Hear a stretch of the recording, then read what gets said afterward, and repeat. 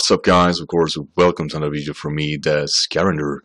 And today we're gonna talk a bit about the Baton ban. It was actually passed 2 weeks ago. I didn't really mind it as much because I'm not a big user in the, in the Baton Pass area. The only thing I've done with Baton Pass in NU is actually have a mass train as a Baton Pass with a quiver dance. And we're just gonna go into first detail what is that has been banned, and then we're gonna go why it had to happen. And as you guys see here, I'm gonna link you to a link here and a thread where we actually talk about the things that are the main issues, and you're definitely seeing it on the screen as of right now. But first of all, we're just gonna talk about what types of bans that has been banned. Baton Pass has not been banned altogether. It's really not what has happened. What has happened is that any speed boost in context with any other boost has been banned from the Smogon. That means that if you get if you pull a sword stance up and get a speed boost afterwards, then you can't Baton Pass. But if you get a sword stance up and a barrier up, it's going to be fine. Any other stats is fine besides speed. You can only raise speed alone. And the reason it came to fruition is because it is the speed that screws the things up here. Scolipede is really the main guy that a lot of people talk about.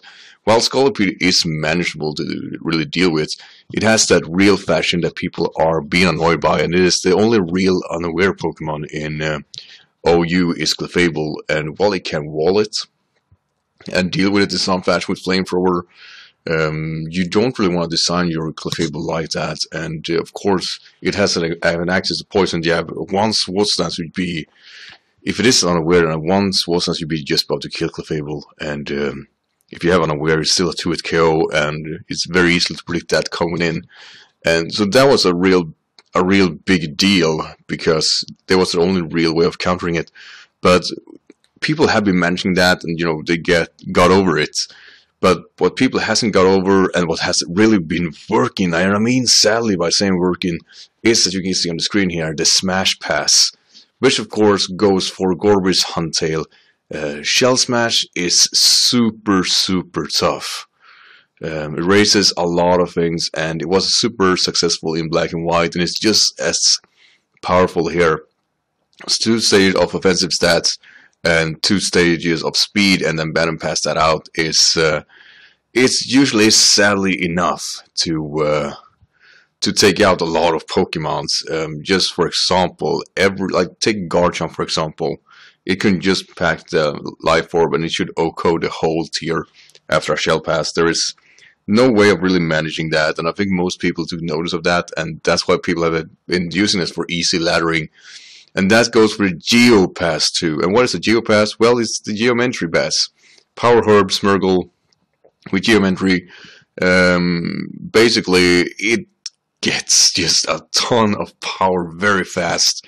And there's a reason they have Espeon there. It is because every stored power Pokemon in the higher tiers, I mean Espeon, we got Sigalith, even Clefable to some extent, can actually brutalize this kind of strategy. And with stored power and Dazzling Gleam, you should be able to OHKO almost everything on the teams really.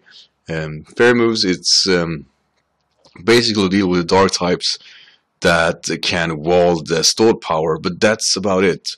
Even Bishop can't really do anything in that given circumstance. We saw Scolipede for some time with Iron Defense.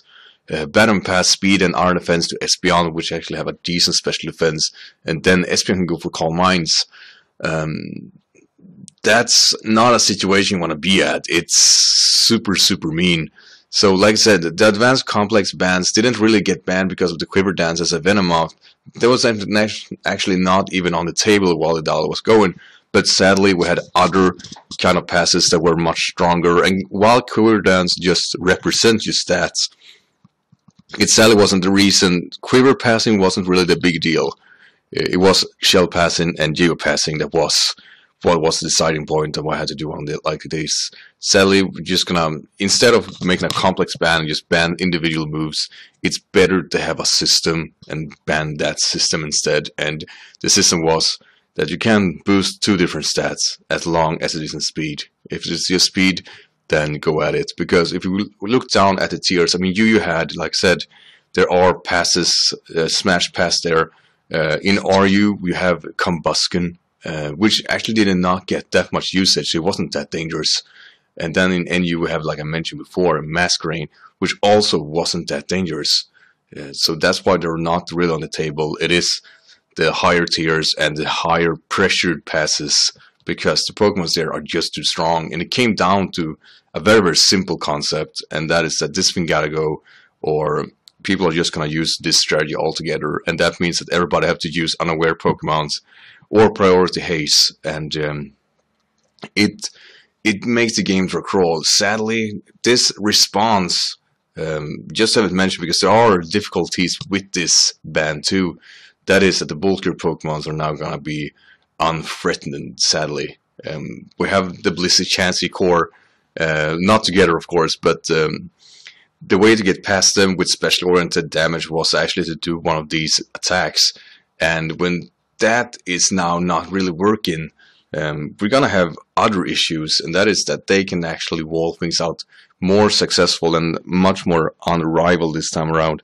So that is actually that is a thing. Like, that is something that needs to be mentioned. I know that the reason these passes are around is because we have such a tanky walls, but this is a bit broken in the regards that it doesn't only deal with the offensive or defensive pressure. It also deals with the majority of the sweepers that actually exist. Had it only been the attack boosting, would have been fine, but sadly it is all of it. And the speed boost is what really is the deciding point here, where nobody can outspeed and everything just dies. The shown on replays here are different, but a lot of these are including the likes of Godchomp, which effortlessly can come in. And even with Ice Shard, it isn't really that threatened out. And all higher, I mean, we had still got Scissor, does this really well too.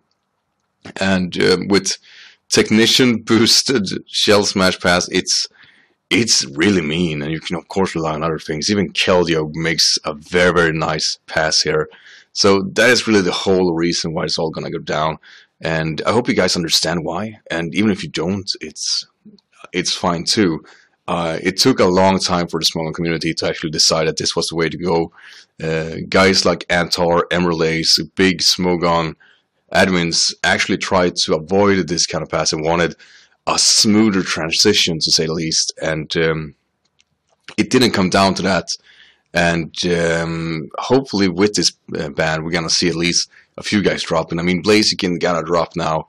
A lot of people are afraid of Blaziken, but with this pass or ban, it shouldn't be that big of an issue because of the ban is there after all. So let's hope that the veteran is not gonna screw this one over like they did with Hitmonchan for the longest time. Actually make sure that this thing is gonna go down. And of course, Combustion dropped to NU. We're gonna see Venomoth drop to RU likely or next month, even NU I do believe, because it's without the passing, it's not really that unique. It's basically a faster Dustox. And what do we have more? Well, I think that's the only two real drops we're gonna see. Smirgle, I do believe, dropped to UU because of that. Because now nobody's really gonna use it much more than Galvantula with the stick whip support. That's the only like real strategy for it. But I think that's about it. So not the biggest changes. One could hope Scolipede drops to UU, which kind of makes sense. But that we're gonna make it for this video. I really hope you got a better understanding on the Baton Pass ban, and even if you didn't, read through this thread I'm gonna post down below here. It makes sense, and you can definitely see the issues. You see both sides of the issues, but you can definitely see the other issue being much bigger than the other one. So I hope you guys enjoyed this, and I want to thank you for watching. Make sure to leave a like, of course, if you like this video, and I'll see you guys tomorrow. Until then, take care. Bye.